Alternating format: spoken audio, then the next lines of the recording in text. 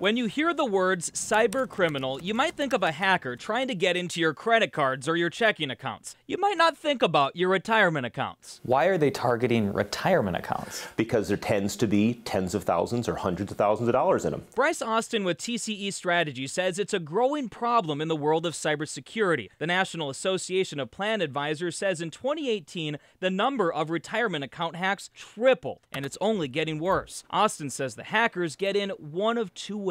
One is that a cyber criminal gets a hold of your credentials with the financial institution, pretends to be you, and tries to get the money out.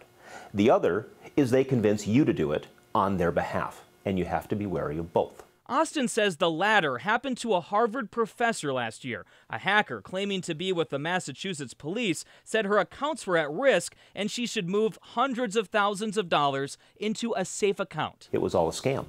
And because she deliberately did it, there was no recourse. Her life savings was just gone.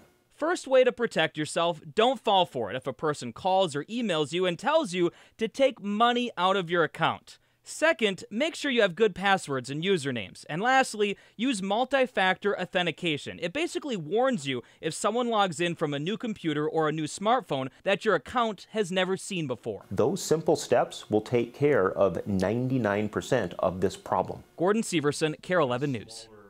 Well, seniors are the most likely to be hacked. Being at retirement age, they have more access to the accounts, and there are fewer hurdles for hackers to go through. But experts say it can happen to anyone at any age.